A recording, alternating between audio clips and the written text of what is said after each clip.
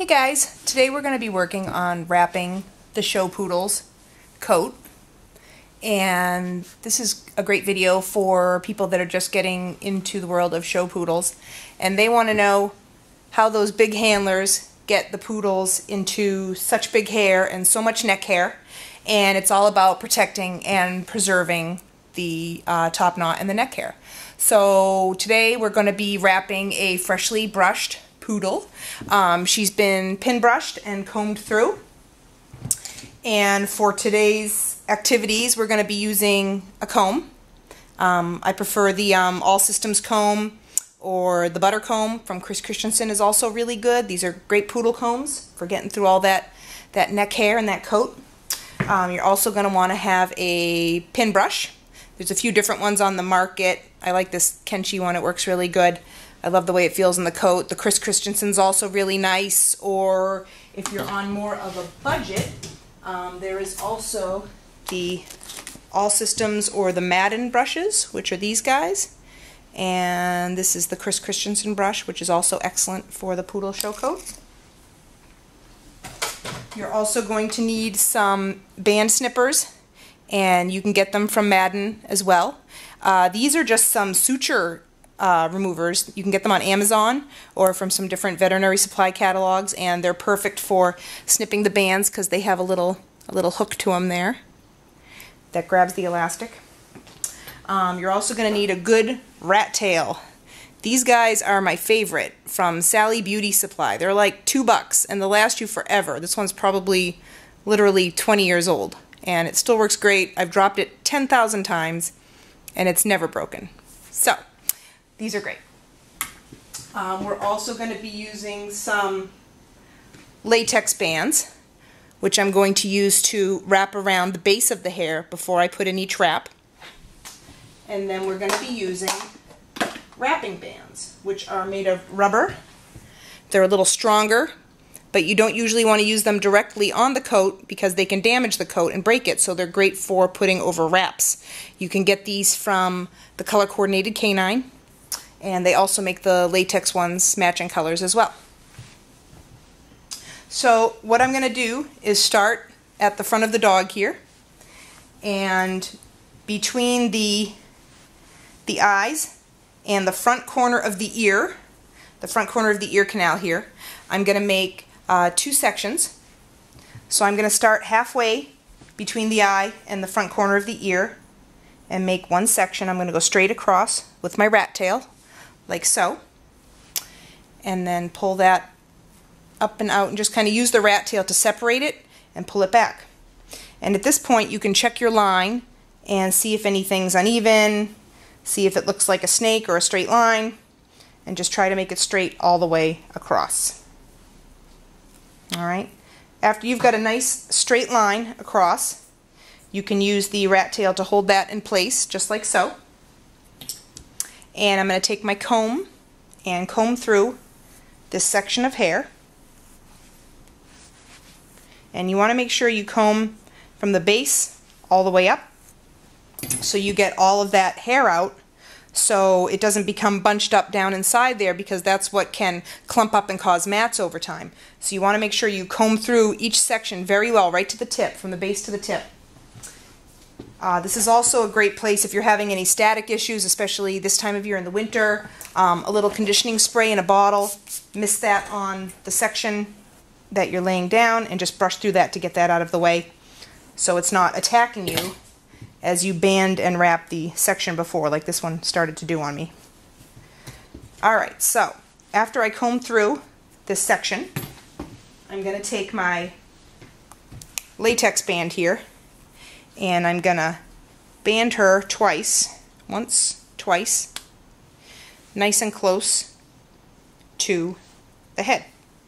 And this isn't going to stay in, so you can make this nice and snug if you want, and it's not going to bother her because we're actually going to snip this out.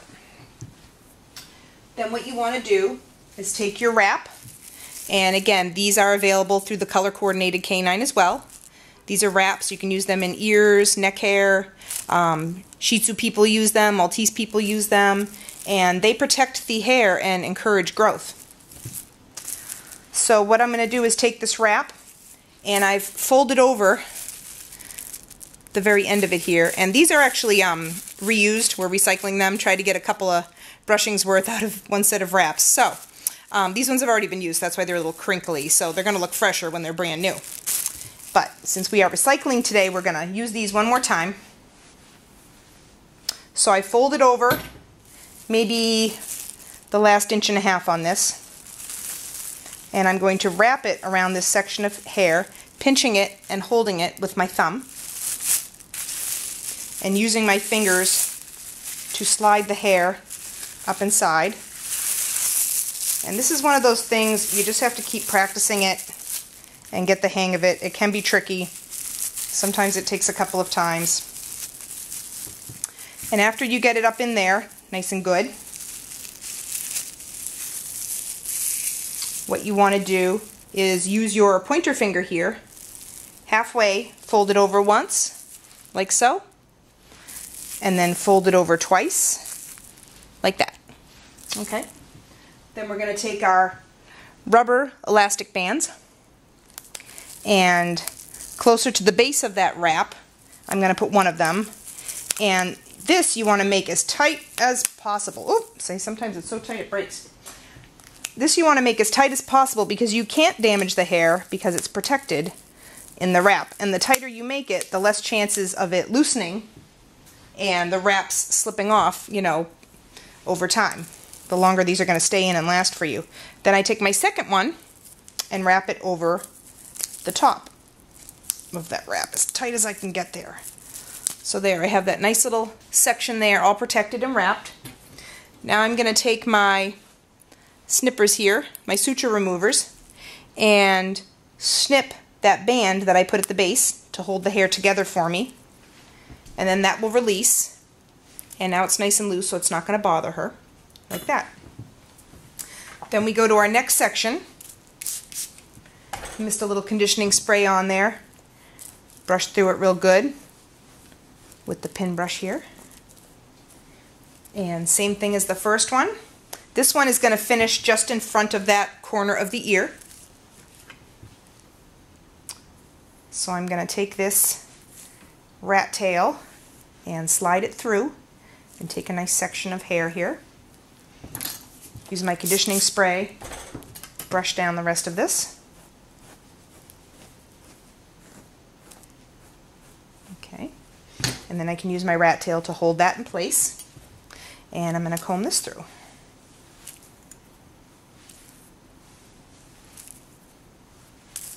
All right. And now once again I'm going to grab this, put that elastic band in there, nice and snug, and grab my next wrap.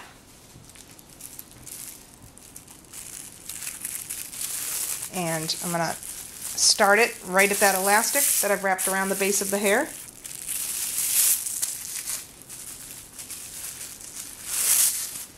And come all the way up. Alright. Straight hair in there. Alright, just like that. And then taking my pointer finger halfway, fold it over. And then fold it over again. Alright, now we've got that. And now take your rubber elastic and wrap it nice and tight around the base. And second rubber elastic around the top. Alright, that one I can't get any tighter. Alright, so now we've got two sections there. And again, taking my suture removers and snipping that elastic around the base. Alright. Now with these two front ones, you may find that they kind of flop forward and they're in her face and she can't see. So what I like to do is make a little kind of support system for them out of two elastics. So I'll take two of these elastics and just kind of band them together like that. I don't know if you can see it from there, right? Like that. And then what I do is I take this side and wrap it around that one, okay? And now I've got that second elastic section there, and I'm going to wrap it around the top of this one. like so, and that'll hold it back out of her face so she can see, so it doesn't flop forward. All right, now we're going to move on to between the ears. And this is a tricky section because you want to make sure that you don't have any ear hair caught in these, because what will happen is if you have ear hair, it's going to irritate the dog, cause them to shake or scratch at themselves, which is going to cause a lot of matting, which is what we don't want. We're trying to avoid that here.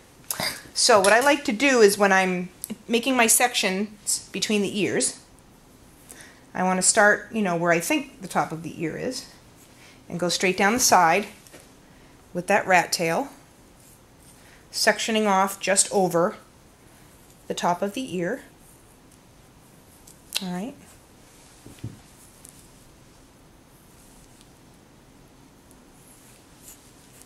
Okay. And then after I've done that, what I want to do is I just kind of lift each ear and kind of feel where the top of that ear leather is. You know, there should be a little hump here. So I just want to make sure that I don't have any ear hair caught in these middle sections. All right, so after I'm sure I don't have any ear hair in there, I'm just going to take a little bit more on this side. There we go. And another thing you can do, if it makes it a little bit easier for you as a guideline, is just stick a scrunchie over the top of each of these ears. And, you know, that can help you a lot too. You know, just get the ear hair out of the way so it's not bothering you or getting caught up in the wrap. So now that I've separated the ears, I'm going to go straight across, make a section here. Okay, make sure it's nice and even. Little conditioning spray. Brush it down, hold it in place, and comb up.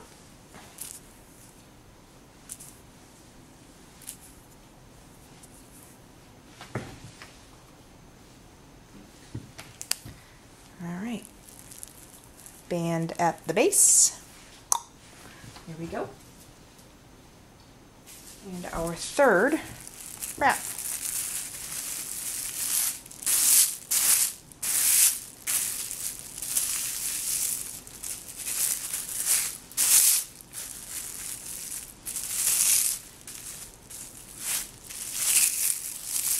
Okay, here we go.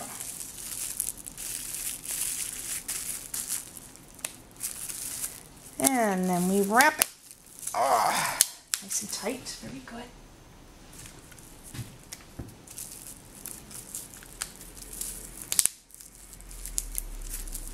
Okay, perfect.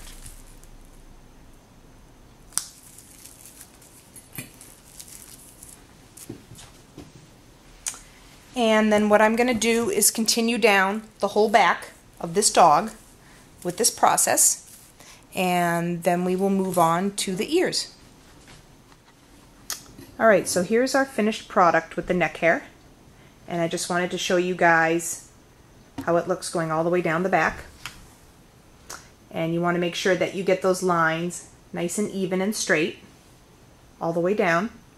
And make sure that when you're using your rat tail that you're getting right down to the skin and not leaving any hair, you know, in between to get matted. You should be able to see the skin when you part the hair for each section. All right? That's what you're looking for in there, to be able to see that white skin right down to the skin, and that way you know that you've, you know, gotten each section nice and separated, and they're not going to fuse together that way.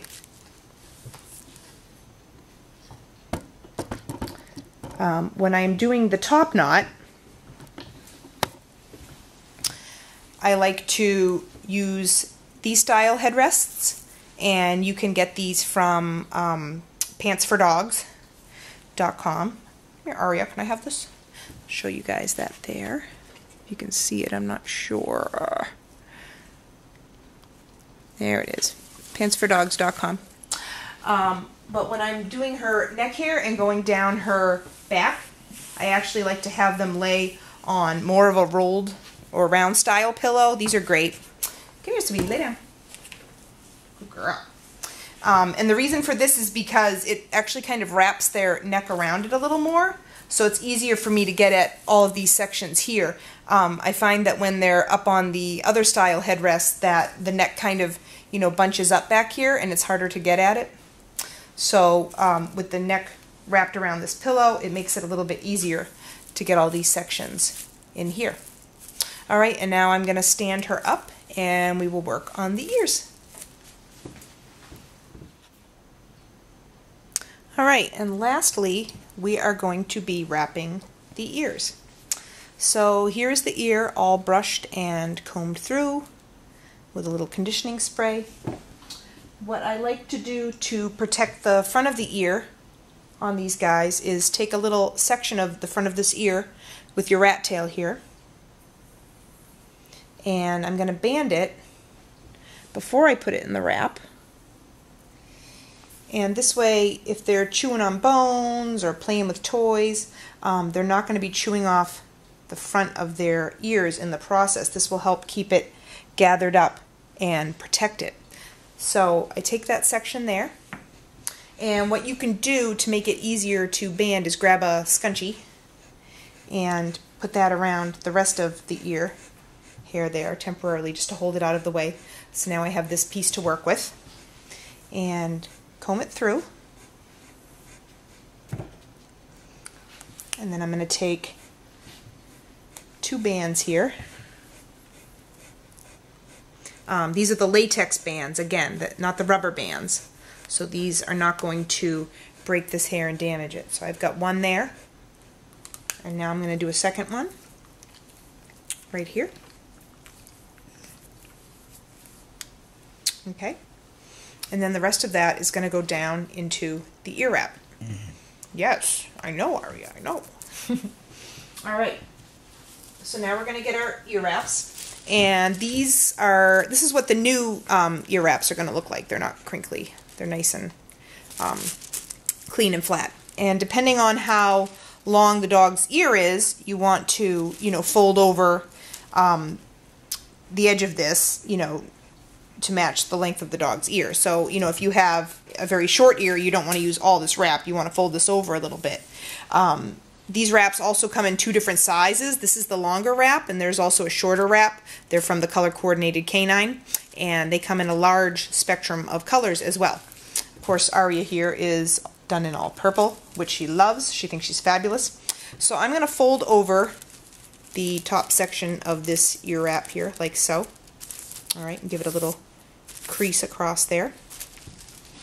All right, and now I'm going to take this ear and just comb through the rest of it here. Make sure my comb glides through nice and easily. Make sure I have all that hair going straight down.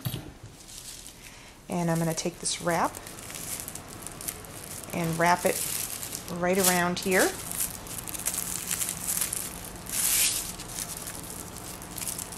All right, as tight as I can go, and pull it out right to the tip there. And just like when you are wrapping the neck wraps, you want to fold it up once, like so, and then fold it up twice, just like that. Then we're going to take our rubber elastics and put them on here, nice and tight.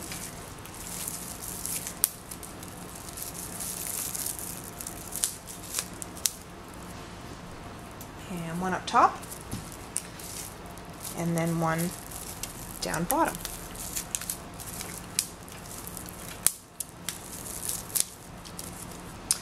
And very, very important, whenever wrapping or using elastics in any ear, always check to make sure that you do not have the ear leather caught in that wrap or those elastics. So always check with your comb and make sure that your comb goes all the way through. So that way you don't have that ear leather caught in there. Because ask anyone who's done it, they will dry up and fall off. It is not pretty. So always make sure that you are clear there. All right, and here is our freshly wrapped poodle.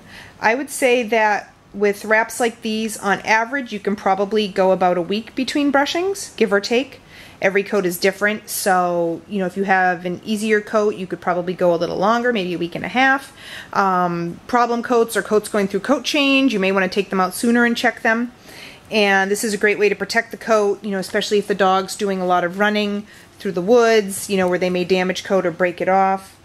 can see the side there. And she is good to go. Make sure you guys like my videos and subscribe to my YouTube page for new and upcoming videos. Thanks so much for watching. Bye-bye.